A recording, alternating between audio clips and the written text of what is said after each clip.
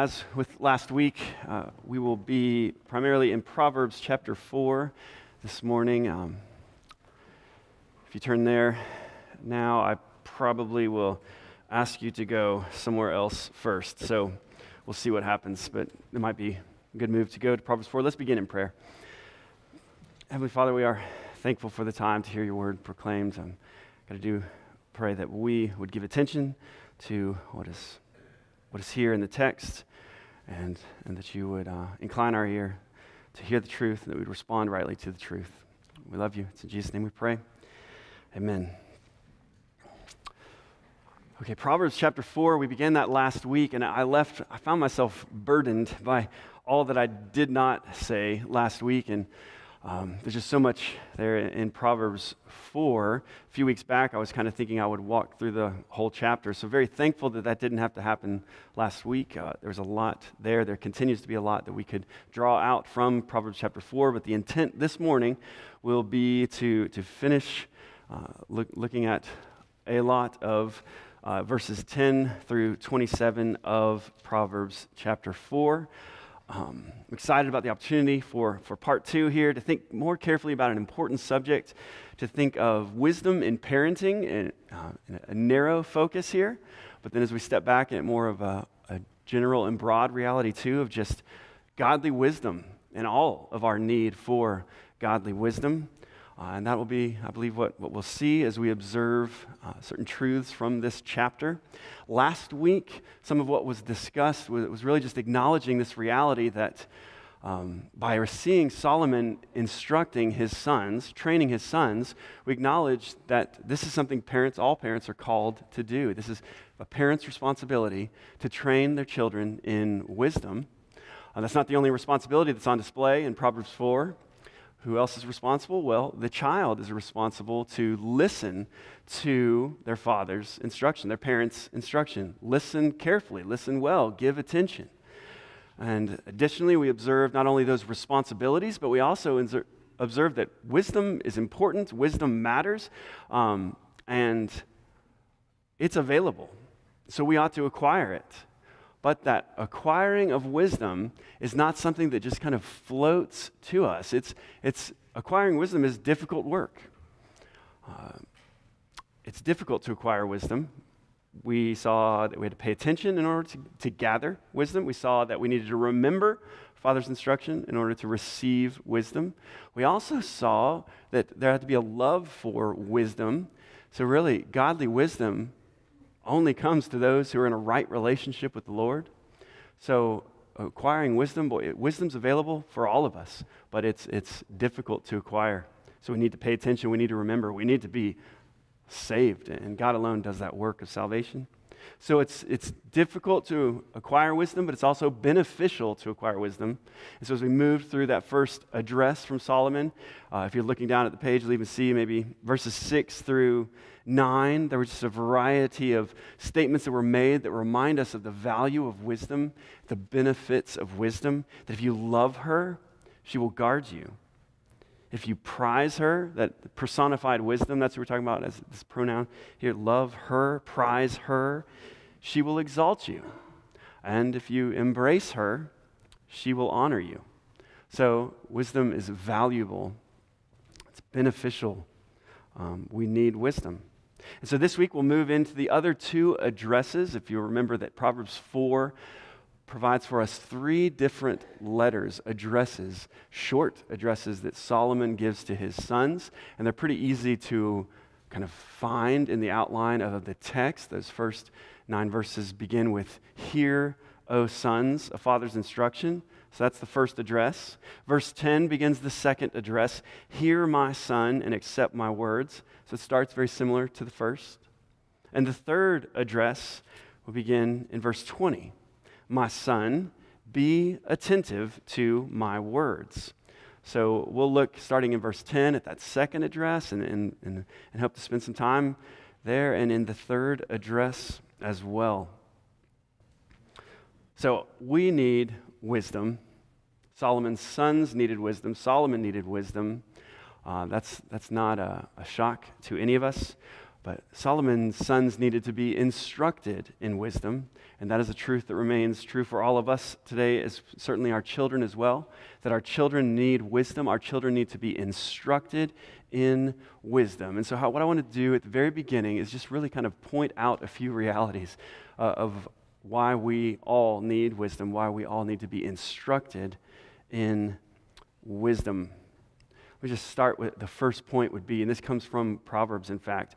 Our children need wisdom because the world in which they live was created in wisdom. Go back to chapter 2 real quick in Proverbs. Wisdom comes from God. So we live in God's world. In Proverbs 2, 6 and 7 says, "For the Lord gives wisdom. From his mouth come knowledge and understanding. He stores up sound wisdom for the upright. He is a shield to those who walk in integrity." Go to the next chapter, Proverbs chapter 3, verses 19 and 20. It says, "The Lord by wisdom founded the earth. By understanding, he established the heavens. By his knowledge, the deeps broke open, and the clouds dropped down the dew." So wisdom comes from God. Chapter 2, chapter 3 reminds us that everything that God has created, he created in wisdom. The Lord by wisdom founded the earth. And a very similar, more maybe poetic example of this is found in chapter 8. You don't have to turn there right now, but in chapter 8, there's this reality of wisdom being present with God throughout all of creation. So the presence of wisdom in God's creation is what you read about through so much of Proverbs chapter 8. And so, last week I suggested that to walk in a wise way, to be wise would be to walk in skill. And if we are going to live skillfully in this world, the world that the one true God created, that he created it in perfect wisdom, we're going to have wisdom.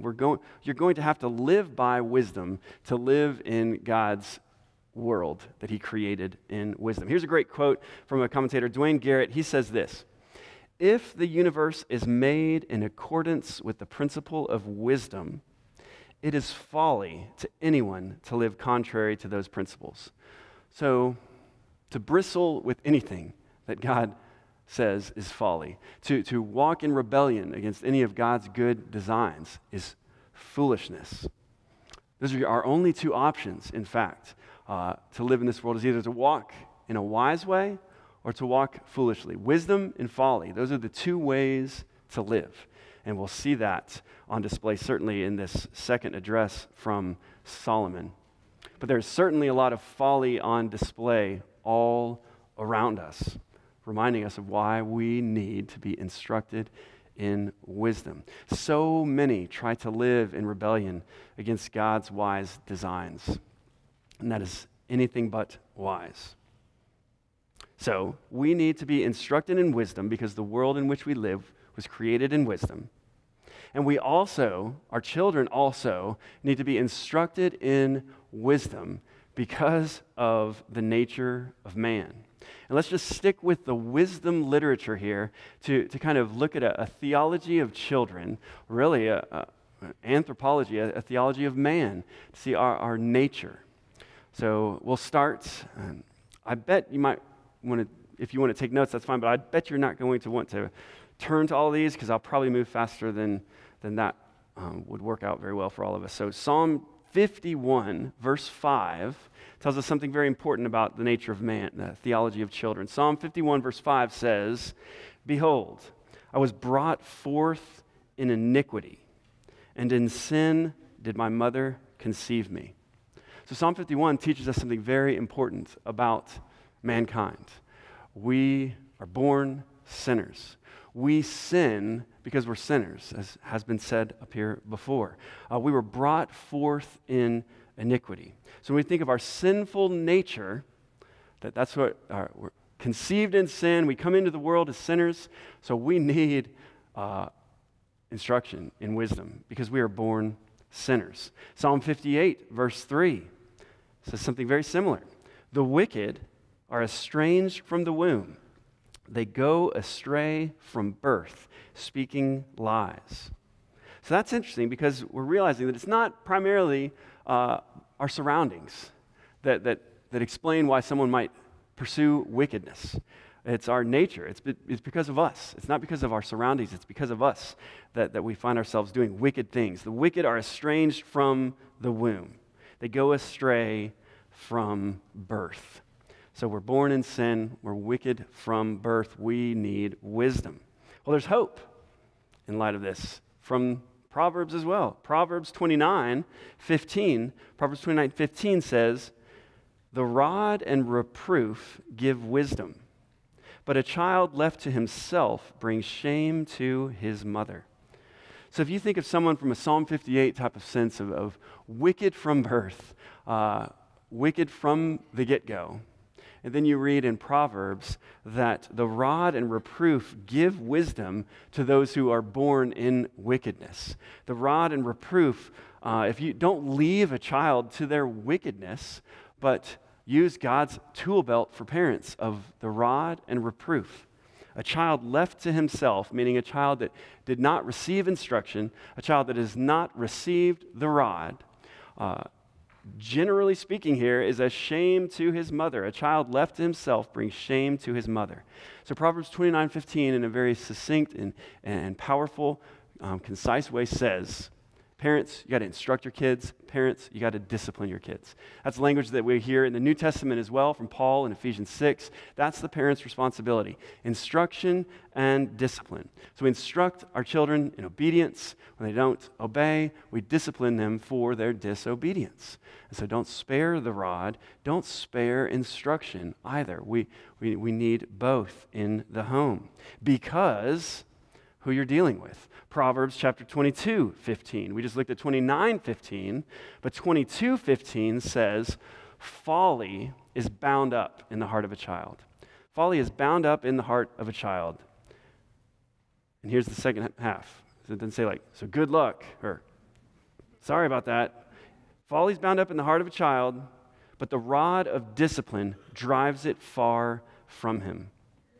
So we're drawn to the benefits of discipline, to even think of God's wise design in parenting, to discipline the consequences for sin, sowing and reaping. You disobey, and you'll be disciplined for it. Obedience matters, and folly is bound up in the heart of a child. It's what we do well.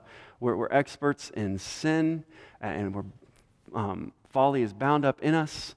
And it needs to be removed from us. And the means by which that takes place, in God's wise design, is for the parents to instruct and discipline their children. Folly is bound up in the heart of the child, but the rod of discipline drives it far from him. That's just a helpful, encouraging reminder, taking note of both the condition of man and God's means for parenting. Proverbs 22:6. We've talked about this verse before as well, but it says, "Train up a child in the way he should go. Even when he's old, he will not depart from it." And you might remember, I still find myself convinced of more of a minority view on what Proverbs 22:6 actually should be translated as. I don't think this is I think this is more a threat. It's certainly not a promise. And I think it's more of a threat than kind of just like a good news quote here. I think it's not saying train him up in the, according to like the way he should go. I think it's saying leave a child in the way that according to his own way. Let a child do what he wants, and even when he's old, he will not depart from it. So I think this is really kind of a threat, a sarcastic threat that Solomon's telling parents. Listen, you let your child do whatever they want, they're not going to leave that when they're older. Even when he's old, he's not going to depart from it. So we're seeing that training needs to take place in the heart of our children where folly is bound up in them. Training is needed, instruction is needed, because our children, left to their own way, will pursue what they know best, what they're bound up with, foolishness. So train your children. Our children need to be instructed in wisdom. Proverbs 19:18 says that there's good reason for this. There's hope in the midst of this. Discipline your son, for there is hope. Do not set your heart on putting him to death. So if you think of the way we started here saying, children, all mankind, Psalm 51, Psalm 58, are born in sin. And you might think, well, then there's just no hope. But no, there's always hope with the gospel, and the gospel is often ought to be what is on the lips of a parent in their instruction. And so our discipline and instruction is to be gospel-filled, and our discipline even ought to be what is used often to draw the hearts of our children to their need for Christ. Discipline your son, for there is hope. Do not set your heart on putting him to death. So there's a lot of verses about the importance of training, but I think all of those build up to the next verse that is probably well known for many of us. It's in Psalm 127. If you think about what we've said so far, folly is bound up in the heart of a child. From the womb, wickedness prevails. All these different statements that we've read. And then you go to Psalm 127, which is as true as all of these other verses. This is God's word we're talking about. And these individuals that are bound up with folly, who are wicked from birth, who are conceived in sin, what does David say about children? Behold, children are a blessing from the Lord. The children are a heritage from the Lord. Well, how can that be true? I mean, we know it, we've experienced it, but how is it that someone bound up with folly, someone who is born in wickedness, inclined towards wickedness, is a blessing? They're like arrows in the hand of a warrior, says the psalmist, are the children of one's youth. Blessed is the man who fills his quiver with them. So children are a blessing, and the more you have, the more blessing you have of these children. How can this be? How can Proverbs 10 be that a wise son makes a glad father?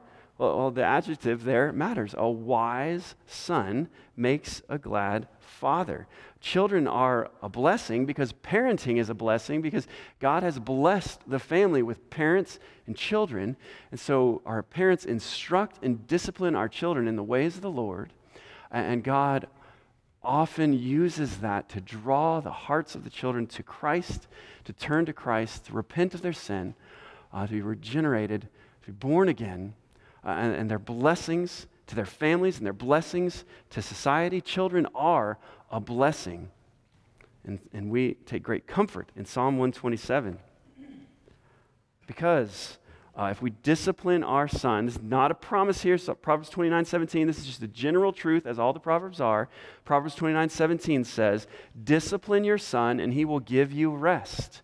He will give delight to your heart. So, long point here, but our children need instruction in wisdom because of their nature, because of the sinfulness of man, and because of the commands of God. Our children need instruction in wisdom because they're born in sin. And what a blessing it is then for those who are parents to parent their children. It's no surprise then that the family is a place where Satan is actively engaged in assaulting the family because of God's good design. The family is a transmitter, a crucial transmitter of wisdom. That's Mark Dever's words. The family's a place where truth is proclaimed. And so the family's crucial. Children are at a crucial time in their lives of acquiring wisdom. And so you better believe that Satan is on the prowl, seeking to devour all that he can, our children. So this divine institution, the family, is under Satan's attack. And I just found out even over this past week, actually, Rod was drawing my attention to a sermon series that's had taken place this past month out at Grace Community Church where Pastor John MacArthur was preaching. The series is titled Shade for Your Children. He actually preached a series years back with that same title, but this is something that's current from just this past month.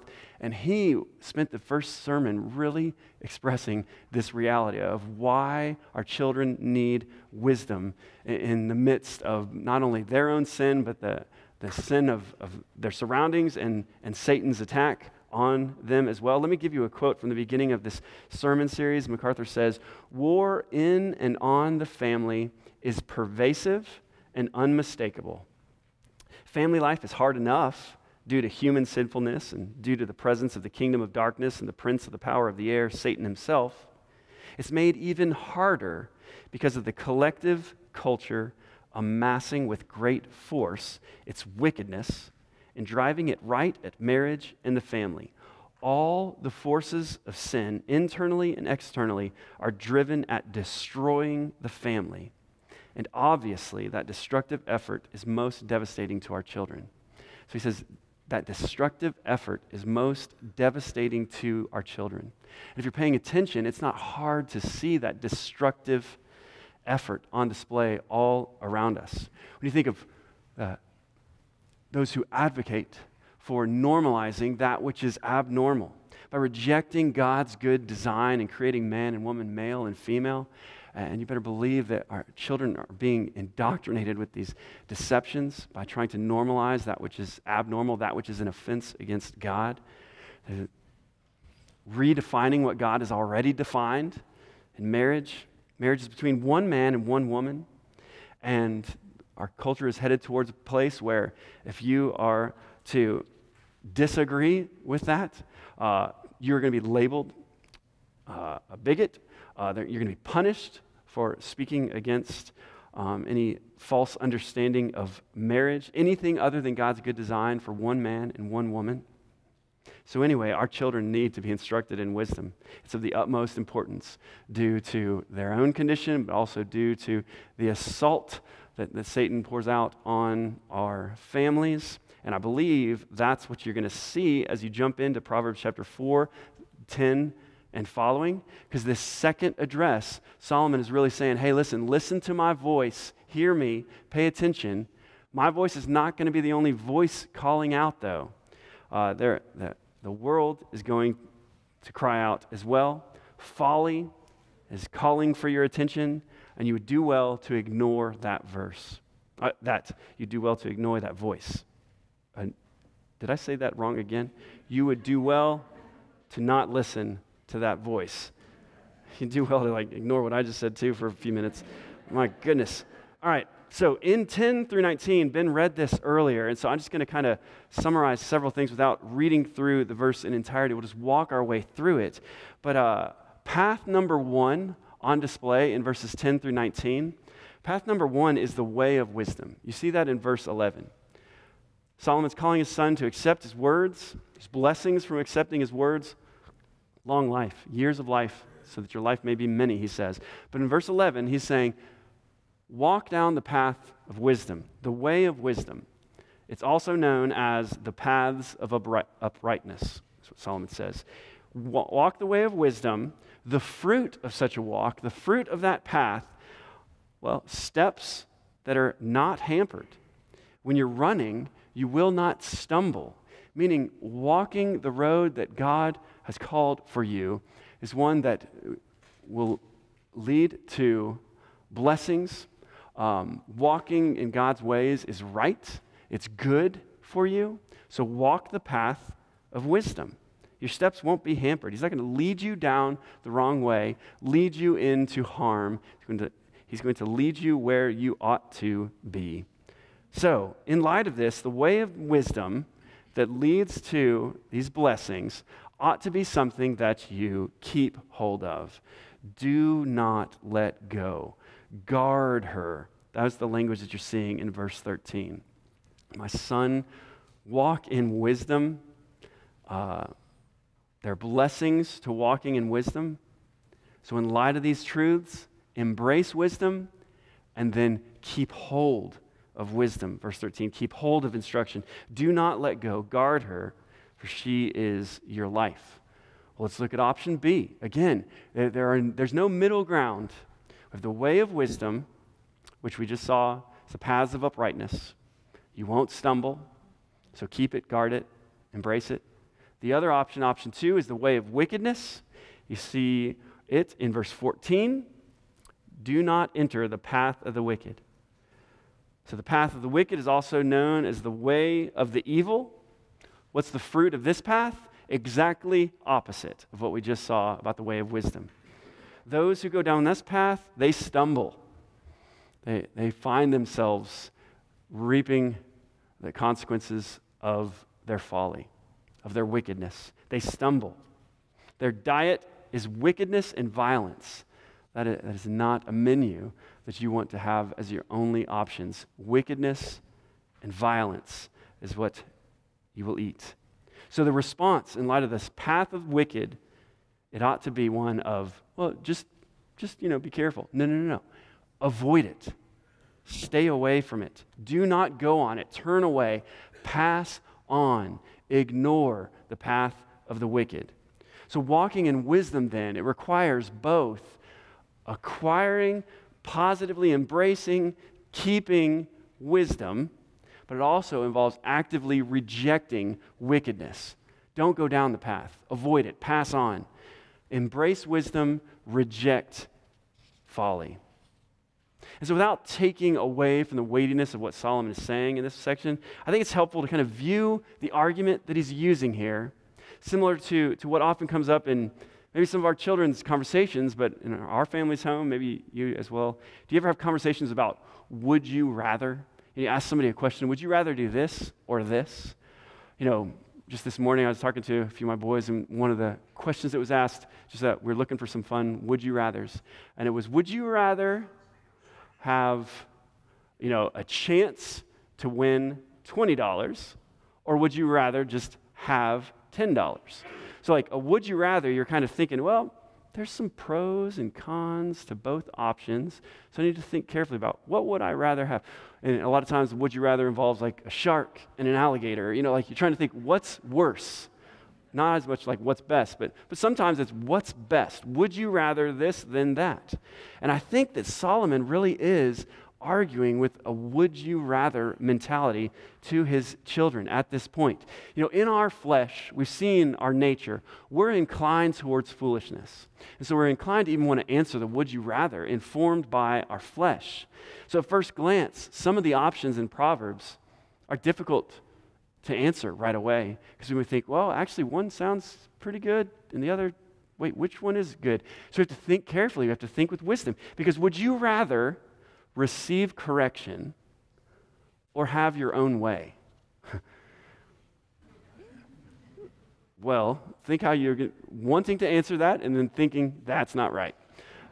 The Bible is clear that we need to receive correction. That is God's wisdom for us, that in variety of settings, that we receive correction. We see where having your own way leads.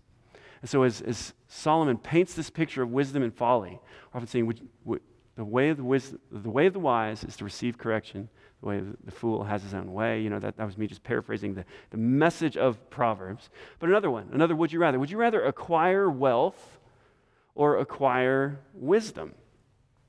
And so in my mind, I might be tempted to think more temporally of, oh man, it would be nice to have a lot of wealth. But then we step back, no. What's the most valuable thing that we could ever have is a right relationship with the Lord, and to walk according to his ways, and to find assurance in being right with the Lord, and to please him all our days. We need wisdom. It's the most valuable thing we could ever acquire. So the answer to would you rather acquire wealth or wisdom ought to be right off the top of your tongue. Wisdom. I want to acquire wisdom. Or would you rather work hard or lay around all day? And you think, where does one lead? In my flesh, I want to think, I want to just be handed everything. We need to work hard. And so in Proverbs 4, this second address, Solomon's given us this would you rather in the summary of his statement of two ways to live. Because in our flesh, we love the thought of the ease and mindlessness and selfish ambition. Those are the things that we're inclined to. And Solomon is saying, as tempting as this path down folly's road, because it doesn't just advertise itself as this horrible option, but we need to recognize it for what it is, this deadly, dark, utterly dark option for us. Do not go down the way of the wicked, because here's the would you rather in verses 18 and 19.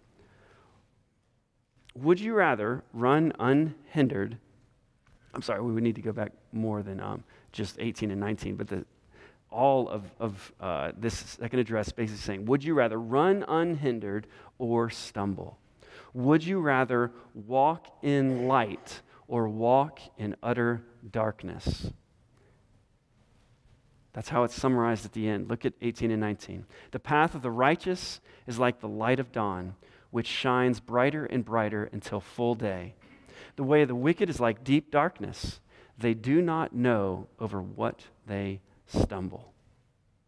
So acquire wisdom, receive instruction, pursue the way of wisdom, because the way of wickedness, the way of folly leads to destruction. It is utter darkness. Just think of John 3:19-21. It says, "And this is the judgment. The light has come into the world, and people love the darkness rather than the light, because their works were evil.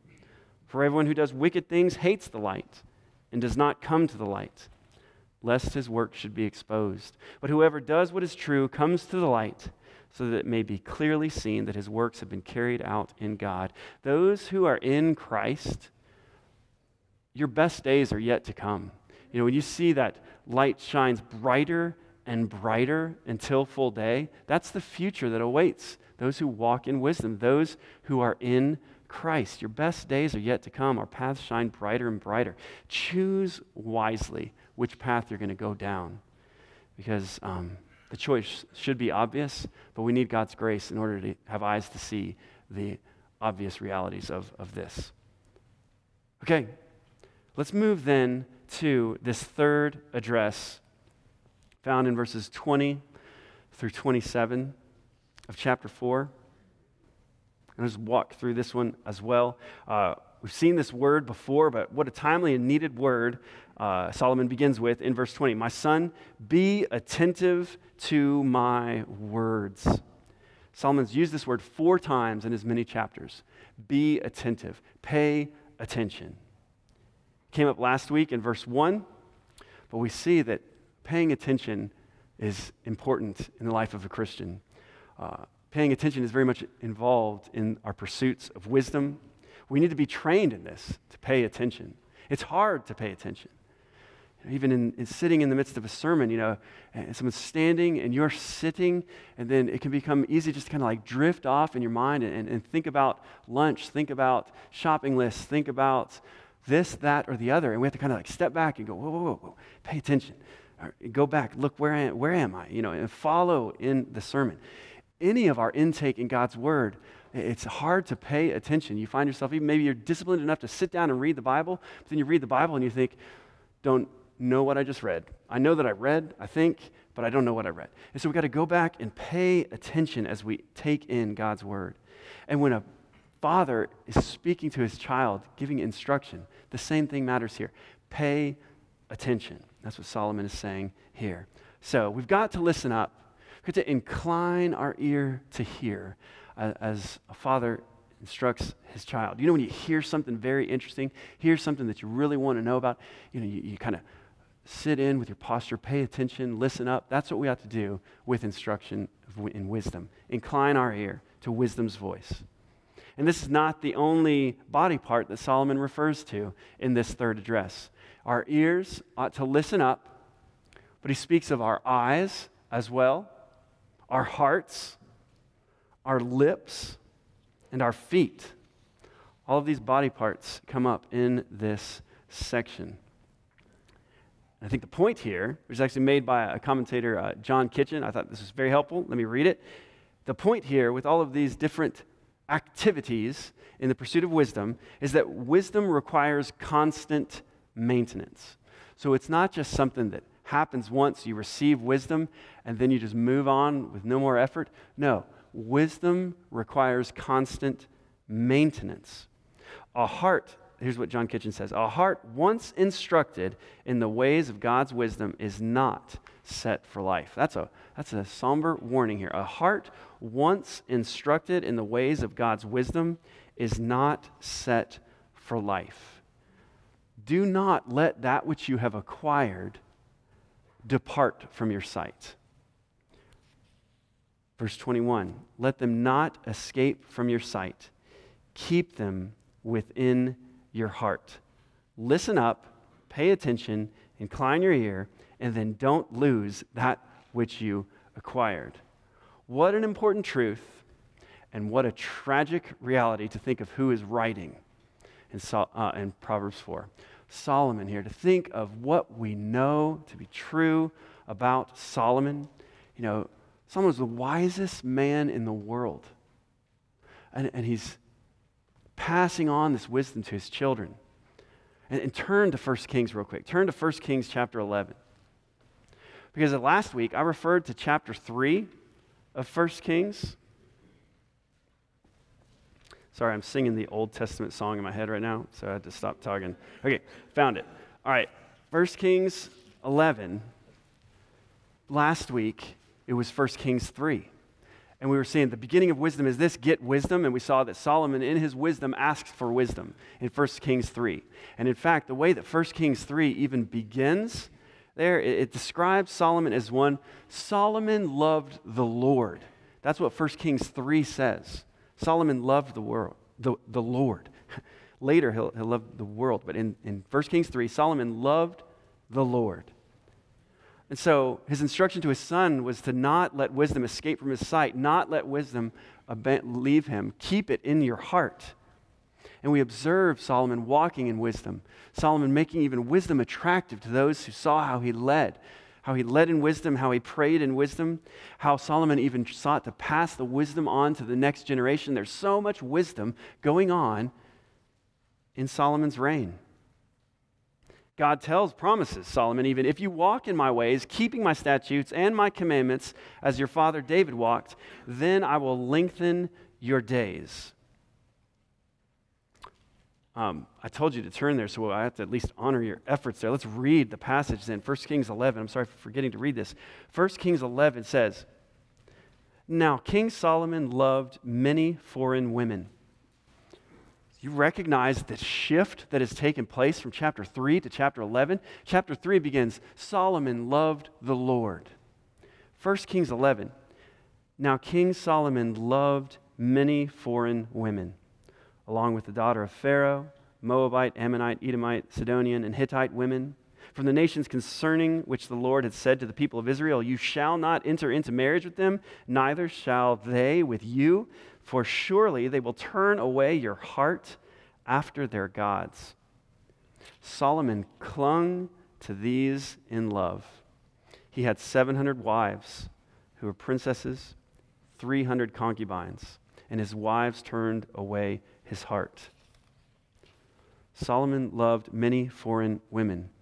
Well, how many women? 1,000 more than he should. And verse 4 says, For when Solomon was old, his wives turned away his heart after other gods, and his heart was not wholly true to the Lord his God, as was the heart of David his father. For Solomon went after Ashtaroth, the goddess of the Sidonians, and after Milcom, the abomination of the Ammonites.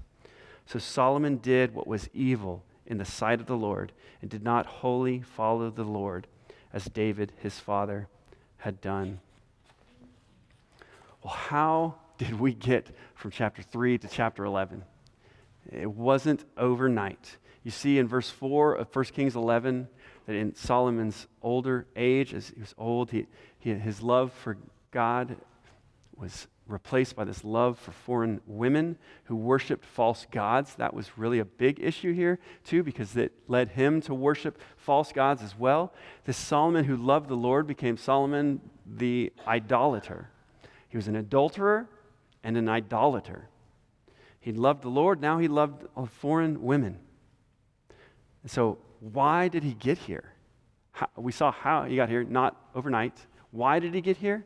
Well, I think the answer is our text, Proverbs 4, 20 through 27. When we see the advice that he gives his son should have been advice that he kept all his days. Proverbs 4:23 says, Keep your heart with all vigilance, for from it flow the springs of life. 1 Kings 11:4 referred to Solomon's heart 3 times. It said his wives turned away his heart. His heart was not wholly true to the Lord. His heart was not like his father's heart, is what 1 Kings 11 says. So Solomon did not guard his heart. So we're not speaking of a physical organ. I don't think we're probably tempted to think that way. When we're talking about the heart, we're talking about the real you, our innermost being, like that control center of our lives. I'll turn to Mark 7. If you're able, turn there as well. Just kind of illustrate what the heart functions in the life of the believer. We see the heart is the real you. Listen to Mark 7, 14 through 23. Mark chapter 7, verses 14 through 23. Jesus says, "And he called the people to him again and said to them, 'Hear me, all of you, and understand. There's nothing outside a person that by going into him can defile him. But the things that come out of a person are what defile him.' And when he had entered the house and left the people, his disciples asked him about the parable. And he said to them, 'Then are you also without understanding? Do you not see that whatever goes into a person from outside cannot defile him, since it enters not his heart, but his stomach, and is expelled?' Thus he declared all foods clean. He said, 'What comes out of a person is what defiles him.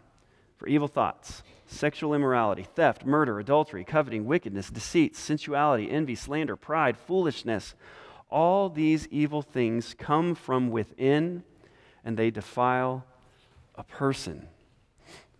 We recognize our heart is wicked and evil apart from Christ. That's what corrupts us, not our surroundings. Our heart that is depraved, that's what corrupts us, and that's what determines what we think, say, and do, is our corrupt hearts. So, a 17th century Puritan pastor, his name was John Flavel, he wrote an entire book on Proverbs 4:23, and here's how he begins the book in reference to the heart. "The heart of man is the worst part before it is regenerated, and the best afterward." So we're presupposing regeneration here when we're saying keep your heart, guard your heart. We're talking about somebody's heart that has been regenerated, someone who is right with the Lord. Keep your heart with all vigilance. Guard your heart. Only a heart whose affections have been set on Christ is one that ought to be kept. Repent of sin, turn to Christ. Once you're right with the Lord, you're in Christ, guard your heart. So Solomon's words here remind us of our aim. This is heart work. It's hard work, but it's heart work that we're to be doing as parents, that anyone's to be doing in discipleship, that all of us are to be doing as individuals. We're to guard our hearts, shepherd our hearts. And there's a reason for this effort. Verse 23b of Proverbs chapter 4, when he says, "Keep your heart with all vigilance," he says, "For from it flow the springs of life." Jesus said in Matthew 12, "Out of the abundance of the heart, the mouth speaks." In Matthew 6, Jesus said, "Where your treasure is, there your heart will be also." Solomon says, "Guard your heart, for from it flow the springs of life." We're to vigilantly be on guard for our hearts, because that is the real you. That's out of it flows all that we think, say, and do. So guard your hearts. As our time comes to an end, you'll notice in these verses that the instruction continues. We're to guard our hearts, we're to guard our mouths. Verse 24 says, Jesus even reminds us that when he says, "Out of the overflow of the heart, the mouth speaks." We're to guard our mouths. So much wisdom and so much folly is on display through our speech. Guard your speech, guard your lips, guard your mouth. We need to guard our speech. Solomon says, so too, guard your eyes. Verse 25. "Let your eyes look directly forward and your gaze be straight before you." In Psalm 101, David said this about guarding his own eyes. He said, "I will not set before my eyes anything that is worthless." I don't want to move past this practical instruction here, just to recognize to walk in a way that pleases the Lord. We have to be vigilant in our lives to guard what we take in, to guard what we hear, to guard what we see, to guard what we say. And all of it depends on having a heart that is being guarded. So guard your heart, guard your mouth, guard your eyes. Solomon also says, guard your feet, verses 26 and 27. Pay attention where you are in your walk. Ponder the path of your feet, verse 26, and then all your ways will be sure. Do not swerve to the right or to the left. Turn your foot away from evil. Stay the course, walk the straight path, the right path. Do not swerve to the right or to the left. Don't be distracted by the competing calls that you're going to hear. Stay focused. Walk the way of wisdom. I think it would be helpful even just to point out a helpful reminder here for us, for me, for those of us who parenting children here. We are seeing two helpful pieces of instruction here. If what matters most is the heart, and we're recognizing, well, who can change a sinner's heart? Well, the Holy Spirit alone. Parenting is a prayerful ministry. If we're going to aim to shepherd the heart, we have to be praying parents. We have to pray for the souls of our children. But it's not at conflict or contradictory with requiring obedience in the home. So it's right to, as a leader, provider, protector in your home, to not allow certain things to be said, to guard the speech in our home. It's all right to set standards for what is going to be listened to, what is going to be watched, where we're going to go, because we are to guard our eyes, guard our ears, guard our feet. But all of it is in an attempt in trusting the Lord to guard the heart, to shepherd the heart. So we're dependent on God to do this work, but we as parents are the means by which we assist our kids to guard these gates, our eyes, our feet, etc. Well, last statement I'll make here. We began our time with a sequence of reasons of why we need wisdom. Let me do one more. Why do we need wisdom? Well, because wisdom is a person. 1 Corinthians chapter 1, it says, "But we preach Christ crucified, a stumbling block to Jews and folly to Gentiles. But to those who are called, both Jews and Greeks, Christ, the power of God and the wisdom of God." Christ is the wisdom of God. We need wisdom. We need Christ. Wisdom comes from God, and it's found in Christ. So the call here, wisdom's call, is to trust in the Lord, to trust in Christ. Trust in Him, and you will have eternal life. Let's consider this as we observe communion. I'll close in prayer, and those who are going to assist, if you would come forward as I pray, but let's pray together as we prepare for communion. Heavenly Father, we thank you and praise you for this morning, the time to gather, to hear from your word, to be instructed in the ways of wisdom. May this be the path that we as individuals, that we as a church go down. God, we pray that you'd give parents wisdom in how they lead, how they instruct, how they discipline their children in love, to prayerfully seek that their hearts be guarded and shepherded, that we pray that our children would grow to love wisdom. We pray that everyone who's listening to this sermon would love wisdom, embrace wisdom, and not forsake wisdom. God, I pray as we observe communion that you be glorified as we delight in the gospel and all its implications. We love you, and it's in Jesus' name we pray. Amen.